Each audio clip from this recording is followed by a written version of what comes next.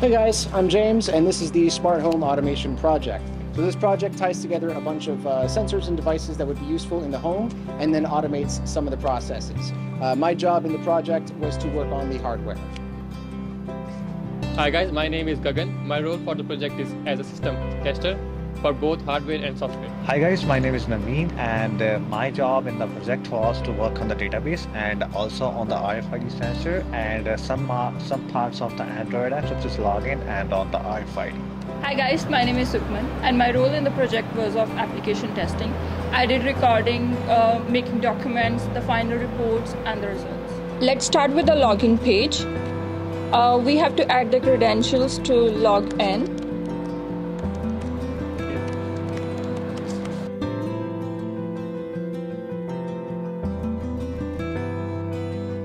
It is 1, 2, 3, 4, 5, 6. It will link all the hardware parts.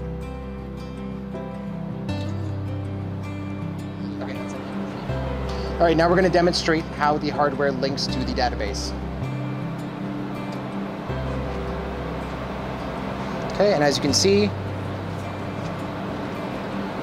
in the database, the hardware has found the user and populated all the devices into the database automatically.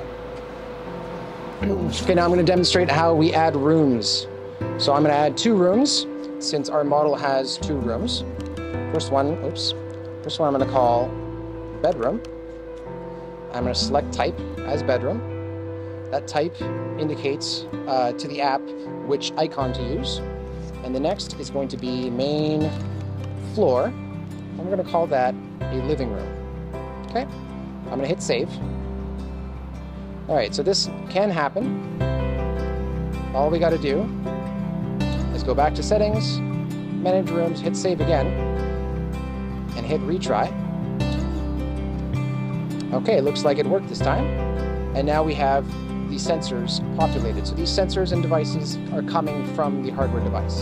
So I'm going to quickly walk through adding the different devices to the rooms.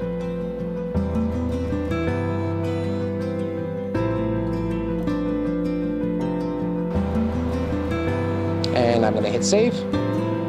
That should bring us back to the main screen.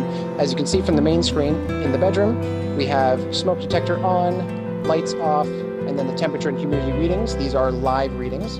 On the main floor, the only live reading we're getting is the lights that are off. Okay, so if you go to the main floor, we can see that the devices are here. So far, there have been no sensor readings, and I'll demonstrate how these devices work. Okay, so that's opening the door. I'm going to close it again. I'm going to turn one of the 2 lights on, turn the second light on. Okay, and we can even change the color of the lights. So I'm going to make this color red and this color green for a nice Christmas effect. Okay, then we can go up to here and go to the other room and see that our sensor readings are up here in the data reading section.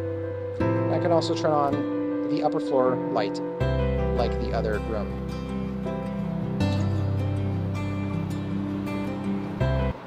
So hey guys, so I'm going to introduce about the RFID part. So how we can open the door using an RFID. So we can go to settings, and first I'll show you what if I do it without putting the card into the system. So I'll go and turn on the RFID detection and the RFID notification. So as you can see, when I scan the RFID, you will see a wrong access card scan because that's not in the system right now. And now I'm gonna go and put this into the system. I'll go to settings, manage access cards, and here these are 2 options. You can enter the card number manually or you can add using the scanner. So I'll choose add using the scanner and gonna start detecting the RFID. And now when I go here scan it, see it already found the code. So when I hit correct and hit dismiss, so it's already there now. And now when I'm gonna go to the scan it, and the door is open right now, and it will close after 10 seconds. So yeah, and then also you can go to the access cards and you can delete or add how many cards you want. And the other thing I'm going to show is in the automation screen. So yeah, if you don't want the RFID, you can just turn these things off, or if you don't want the notification, just turn the notification off. And here in screen we do have an option to turn on the motion detection as well. So how it works is like when someone enters a room and when the motion is detected and the light's gonna turn on. So I'll turn it on right now and you can see it's on right now, and when like see the lights are now on. So and it will turn off after a couple of seconds after the no motion will be detected. So we are gonna show you how the smoke sensor work. So now we're gonna light it up and see what happens when the smoke comes near the smoke sensor. So when there is smoke, so the lights got on and the buzzer will get on, and we get a notification on our app. Then we click on it, it will take us to the screen settings.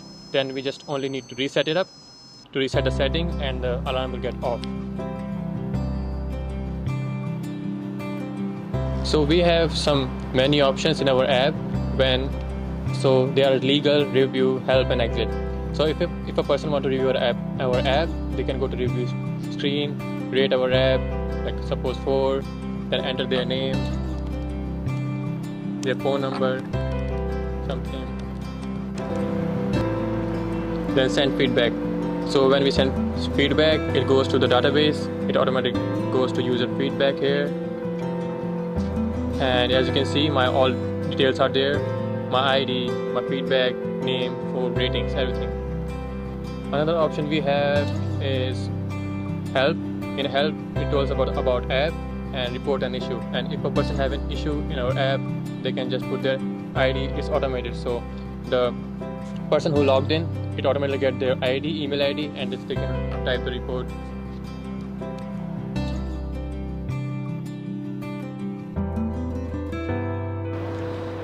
So we have a settings screen in our app. It shows the number of options like the managing SS card, choose an image. Here we can choose an image. Right now we don't have any gallery over here, so let's go back, and the image whichever will be chosen will be shown over here. Here we can manage the app, which you have already seen earlier, and then we have a switch over here. It shows the internet connection, whether the app is connected or no, and that's it for here. And from log out, we can log out from the app.